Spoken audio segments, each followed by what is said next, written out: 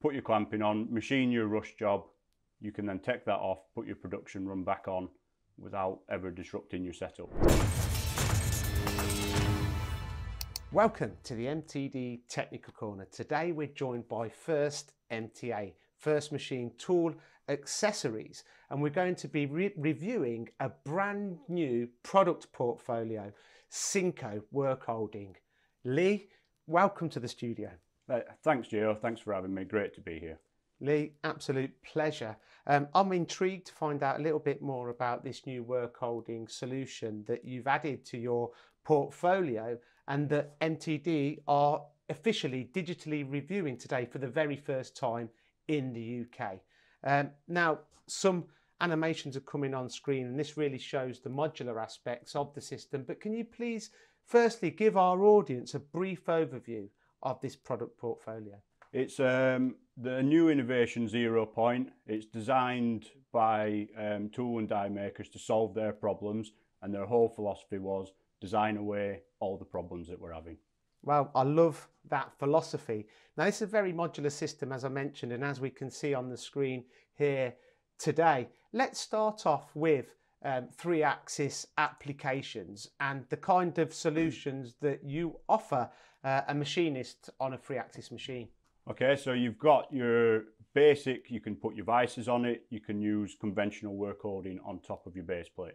It also gives you the ability to use a pallet system for quick change processing.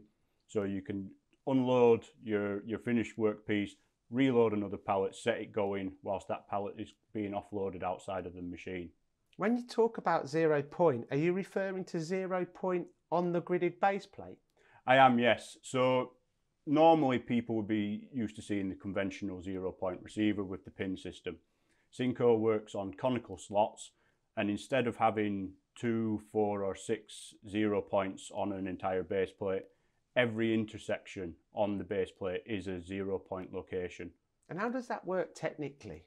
Okay, so the centering elements on the base of the pallet, or you can get them to machine into your old work holding as well. They use the tapers to actually achieve the location, which not only gives the 0 Point location, but it gives rigidity in your X and Y, so that there's no possibility of any sort of twist movement whilst locating your workpieces. Right, I'm with you. So the gridded system, the actual slots are tapered. That's correct, yes. Right. So moving on from the gridded system, which is your foundation plate, then you can incorporate the rails, which we've seen, or the vices, centric grippers, so on and so forth. So it does give you a hell of a lot of flexibility from what I can see. What kind of accuracy and clamping force can you achieve with the Synco? Okay, so the clamping forces in X and Y that could be withstood are 260 kilonewtons. The accuracy, the published figures, 5 microns of repeatability. In reality, it's always better. Wow. But 5 microns is the worst case scenario. Wow, so lots of solutions, lots of modular aspects for a 3-axis machinist. Let's move on to 4th-axis or horizontal machines, multi-pallet machines. What solutions do you have available for these machine tools and the particular applications that they lend themselves to? Okay, so for your 4th and 5th axis, there are different pallets available to the standard 3-axis base plate. Also worth noting, what we've seen on screen and what's sat on the table here is the 50mm pitch. If you don't need that many 0 points, there is the 100mm pitch available as well. And also we can do the tombstones, the flat base plates with pneumatic receivers. So if you did want that automation available to you, it can absolutely be done. So like with what you're referring to there, with like a pull stud 0 Point incorporated into the tombstone. That's correct, yes. Yeah. Brilliant. So again, lots and lots of versatility, and I've not mentioned the range yet. Can you kind of touch upon the range and the different variants of course that you have available? So as well as your base plates that are available in all different shapes, sizes and 0 Point pitches, you've got your centric vice. Currently we have one size that does a fairly decent range. It's 100mm width jaw to 144 gripping length. They are currently developing different sizes as well. They will be coming to market soon. Then you've got your top clamping accessories. You've got 5 different pallet types available to you, which you're going to be able to use for automation purposes, for 5-axis purposes, but most importantly, for a 0-point system, this can actually be used on wire and sync EDM as well. Wow, so it can be submerged? That's correct, yes. So you will be able to go from your machining centre into your wire machine and then onto a CMM. If anything's wrong, your product can be replaced on any of the previous operations within 5 microns of where it was. Wow, EDM kind of industry. There's a lot of aerospace work that's done within the EDM industry. Are there any ways in which you can, traceability, if you like, how can you kind of, what kind of traceability elements do you offer? Okay, so each pallet can actually be barcoded. So not only would you be able to trace the pallet to the shift, if the company wished, you could actually trace your pallet to an operator.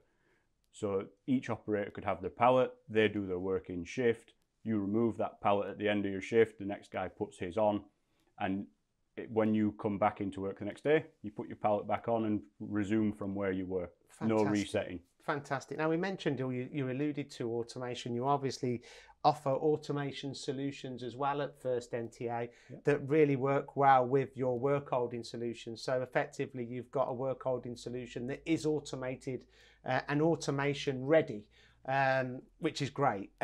Moving on to the 5th axis, great looking 5th axis work holding solution there, you know, with the riser blocks. Talk us through this, please. Yep. So obviously, again, it's starting at the bottom with the base plate. Then you've got the risers. So if you're struggling for Z, you can just lift the pallet up. It doesn't need to be located.